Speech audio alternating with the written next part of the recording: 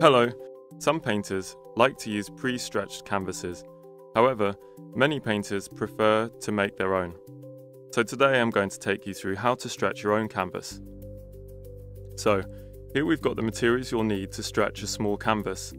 We have the stretcher bars, a heavy-duty staple gun, scissors or a craft knife, wooden wedges that will usually be free when you buy the stretcher bars, a set square, a hammer, a ruler, sandpaper, and the canvas or linen of your preference.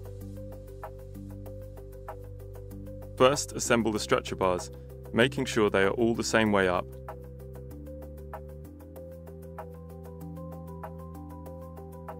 The side with the lip you can see here is the side that will be against the canvas. Use a hammer or mallet to tap the stretchers so that they fit tightly together. You'll see that I've used a spare wedge to protect the stretcher from getting dented by the hammer.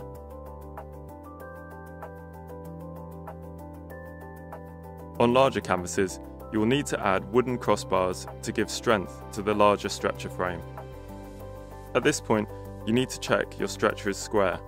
You can use a set square or line up the corners with something that you know is square, like a sheet of square board or your work surface, or you can measure from corner to corner to make sure the distances are equal. Here, as it's a smaller stretcher, I'm using a set square. Next, lay down your canvas, which you will have cut to about 20 centimeters larger than the dimensions of your stretcher. This stretcher is 30 by 25 centimeters, so the canvas is approximately 50 by 45 centimeters.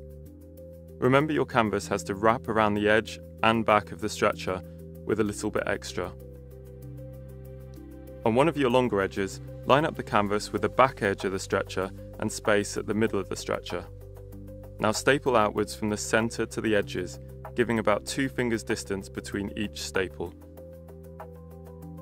Go to the opposite side, stretching as tight as you can with your thumb and fingers. Now staple the center first and then work your way out. On larger canvases, you will need canvas pliers to help make the stretching easier. Trim the excess canvas using the stretcher bar as a guide. Either use scissors or a craft knife, but take care to keep the blade short so that you don't accidentally cut the surface canvas. When tackling the shorter edges, push the canvas in on itself, then pull the canvas over itself. This is often called a hospital corner or a mattress corner. You can then staple that corner like this. Repeat on the other side and work from the center out, equally spacing your staples, trimming as you go.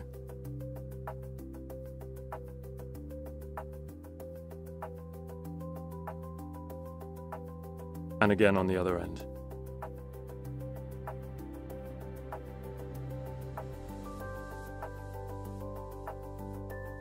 By now you should have a reasonably tight canvas.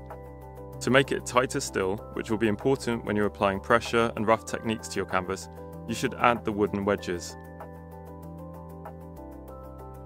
These will either be supplied with your stretchers, or you may have to ask for some when buying. Using a hammer, tap the wedge closest to the canvas surface in first, then rotate your canvas and tap in the second wedge. Repeat this for all 4 corners. Wedges force the stretching bars wider, tightening the canvas further. It's worth rechecking that your canvas is still square at this point. Your canvas should now be as tight as a drum and ready for priming.